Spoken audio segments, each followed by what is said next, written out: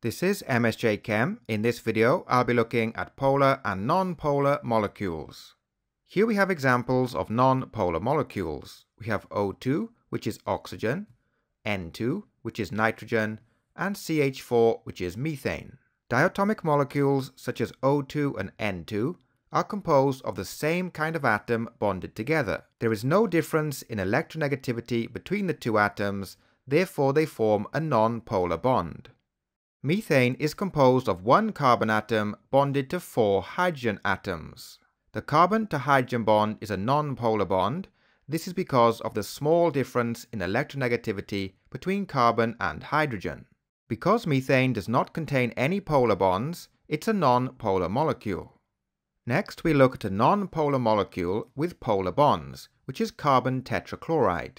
Carbon tetrachloride is composed of one carbon atom bonded to 4 chlorine atoms. The carbon to chlorine bond is a polar bond because of the difference in electronegativity between carbon and chlorine. These vector arrows can be used to show bond polarity. Even though it has 4 polar bonds, overall carbon tetrachloride is a non-polar molecule. The molecular geometry of carbon tetrachloride is tetrahedral. This means that the bond polarities cancel out and the molecule has no net dipole moment. Our next example is a polar molecule, which is dichloromethane. Dichloromethane is composed of one carbon atom that's bonded to 2 chlorine atoms and 2 hydrogen atoms. If we look at the bond polarities, we can see that we have 2 polar bonds and 2 non-polar bonds.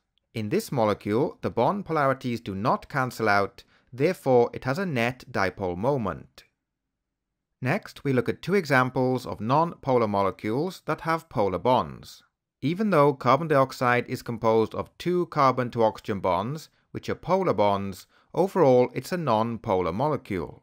The molecular geometry of carbon dioxide is linear, which means the bond polarities cancel out. Therefore, it has no net dipole moment. The next example is boron trifluoride. Boron trifluoride is composed of 3 boron to fluorine bonds, which are polar bonds. The molecular geometry is trigonal planar, which means the bond polarities cancel out. And overall, the molecule has no net dipole moment. And finally, we look at 2 examples of polar molecules, that's H2O and NH3. H2O is a polar molecule because of the presence of polar bonds. Another reason is the molecular geometry, which is bent or V-shaped. The bond polarities do not cancel out and the molecule has a net dipole moment. The hydrogen atoms have a positive dipole and the oxygen atom has a negative dipole. NH3 is also a polar molecule due to the presence of polar bonds and its molecular geometry. Because of these factors, the bond polarities do not cancel out and the molecule has a net dipole moment. The hydrogen atoms have a positive dipole and the nitrogen atom has a negative dipole.